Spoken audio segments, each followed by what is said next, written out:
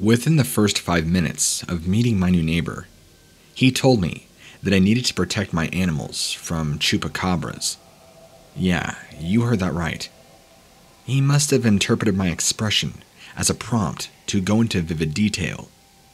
He began explaining that the local chupacabra population enjoyed attaching itself to one family at a time, and they were nearly impossible to outsmart. Not entirely impossible, but mostly. And yet, they are somehow dumb enough to think that as long as you didn't see them with your own eyes, that you really wouldn't think it was them doing what they do. But once you see them with your own 2 eyes, and especially after you make eye contact with them, then they're likely to leave you alone. But up until then, you'll have your hands full. Without my prompting or my permission, he again launched into a story of an experience that he had had when he had first moved to an area, and one of the other neighbors had politely warned him about the presence of these unknown creatures, and he took them every which way, but seriously. I guess you couldn't blame him. He was a hobby rancher. Just enough head of cattle to keep him busy, with plenty of milk, and the occasional animal to put it to market if he needed the money badly enough. His cows thrived so well that he expanded his hobby to ranching to include now some chickens. That's when he started to have some trouble with the local wildlife. After all, chickens are a little easier to take down than a cow. He would often catch coyotes and similar trying to make a meal out of his chickens. But his ability with fences and wiring was good enough that the predators never actually got to do any good damage. They would just get caught planning to do it, and getting caught wasn't enough to dissuade them from making yet another attempt. Apparently, when you are hungry, you're hungry, and you'll take whatever risk you have to do. It wasn't long before the fact that his animals seemed untouchable that started to get to his head, and he began to think that if a rancher ever had animals that got hurt, it was more of the fault of the rancher than it was of the predator. After all, it's not like coyotes and wolves and other things have opposable thumbs, so the advantage and the responsibility and the accountability rests ultimately with the rancher. Then it happened. He came outside to make his rounds with the animals and their 3 chickens dead. They were inside their coop. There was no apparent evidence of any break-in or attempt to break in. Utterly in dismay, he looked his dear birds over and saw puncture marks, 2 large gouges in each of the necks of the birds. He said that his heart sank as he squeezed the corpses to see if there was any blood in them. There wasn't a drop, just all meat. Their eyes were even sunken in a little bit, for more of a lack of fluid. His first initial reaction was one that his neighbors had tried to play a prank on him in the worst way possible, trying to get him to buy into the stores that were part and parcel with the community. But there was simply no explaining the way that the coop was untouched and ultimately unbreached. Something like that would not have been possible for any human. Really, this was a superhuman feat. Still, he wrote it off as some talent that his ordinary neighbors had that he just couldn't figure out at the moment. The carnage continued the very next night, and it wasn't long before he had no chickens left at all. Then, he began losing cattle, and that's when he was especially upset. He started setting his alarm at 1 or 2 hour intervals so that he could rush outside in the middle of the night to see whoever it was that was going to such great lengths to pull a prank on him. Once you found out who was doing it, he was going to beat the tar out of him and then sue them if they survived. He woke up for each alarm clock like clockwork, and he would rush outside. But he never saw a culprit, which meant one of 2 things. Either they grew bored of the prank and moved on to other, bigger, better things, or they were onto him, and they knew that he was looking for them. But with such an unhealthy sleep pattern, it was only a matter of time before he missed an alarm, and he did not make it outside. His eyes flew open on one such occasion, realizing he had missed several consecutive alarms, went outside in a rush, and finally caught them. But they were nothing like what he expected it to be. Instead of troublemaking teenagers, or maybe an antisocial old man, he was greeted by the sight of a creature that stood about as tall as your average juvenile capable of causing trouble. So somewhere in the range of 4 to 5 feet. At least that's how tall it would have been if it did not seem to be having a perpetual hunch in its shoulders from a lifetime of sneaking and skulking. It had just enough human features about it to make it wrong, especially in the eyebrows, where there were all kinds of subtleties of intelligent emotion. The rest of it was not only inhuman, but likely not even of this earthly realm. It had very lizard-like features, clammy, scaly skin that was a pale pinkish blue, kind of like that of a decaying body. The eyes were large and black, clearly made for staying in the dark and sleeping during light. Though sleep would be a difficult task for such a creature with long, sharp spines protruding from its back, the way the thing was put together, it was a wonder that it could ever get comfortable. Then, there were the teeth, as if the 2 long, sharp canines were made to fit inside the mouth 4 times bigger than the ones they were in. Somehow, the creature seemed surprised to see my neighbor, and a flurry of emotions flashed across its expressive face.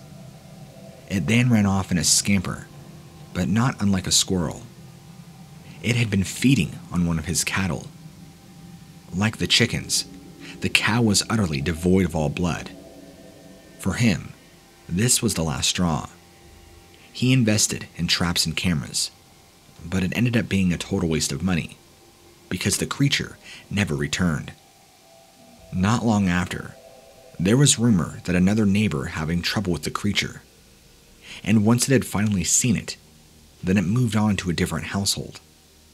The exact logic behind why it moved on when you saw it was ultimately unknown. I haven't seen anything yet myself, and nothing seems to harass my animals yet, but I'll be prepared if that ever changes.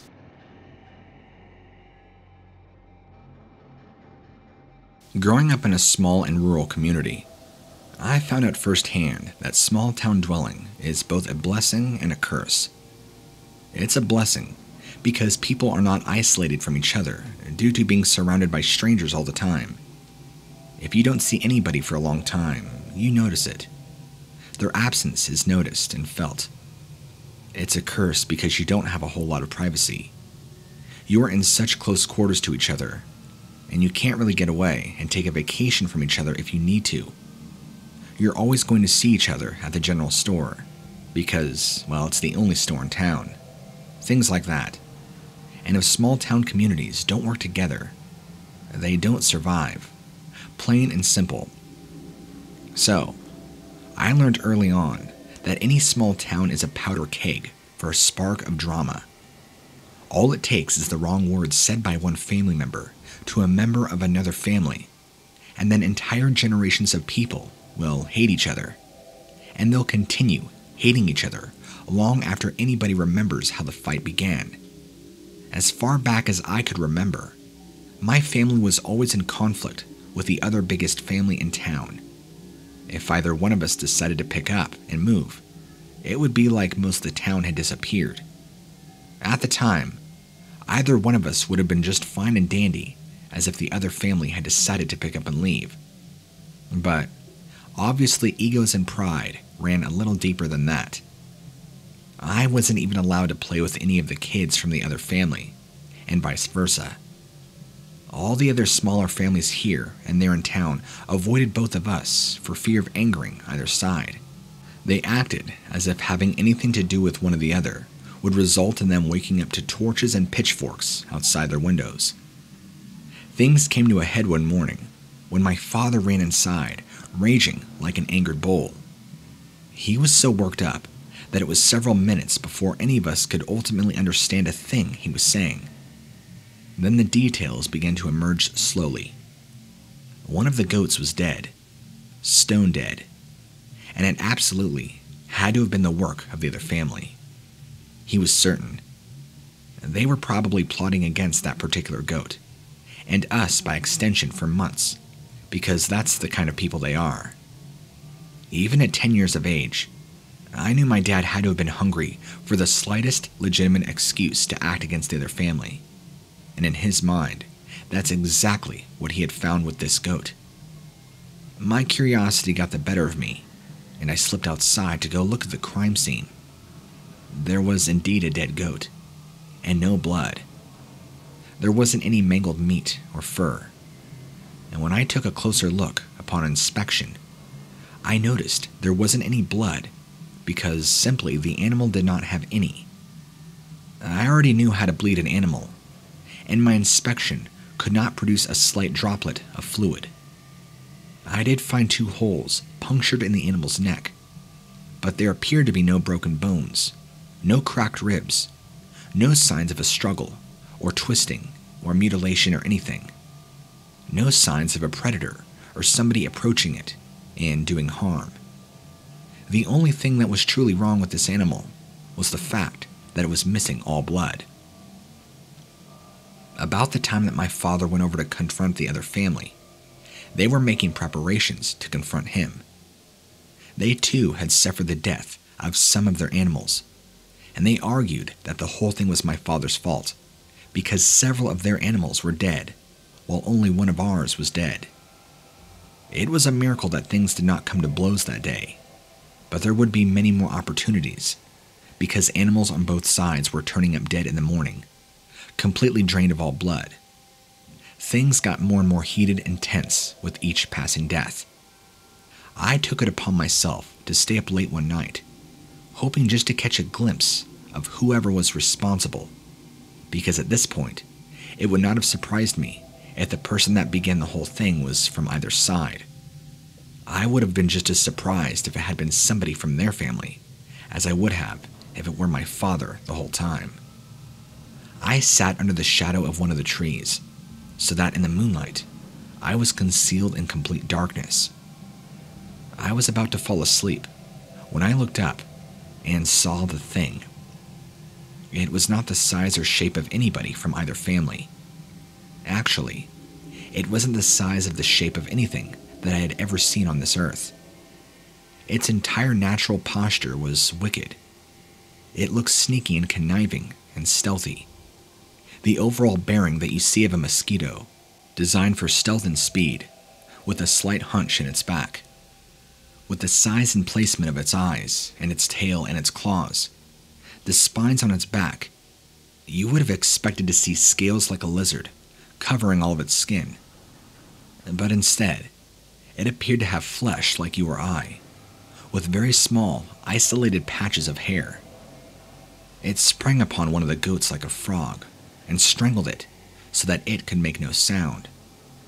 When the animal appeared to lose consciousness, it bit into the goat's neck with teeth that looked to be longer than the thickness of the neck it was biting into. The creature left the goat in a heap when it was done feeding. I felt like I had discovered the key to defusing the Civil War. I approached my father and told him what I had seen.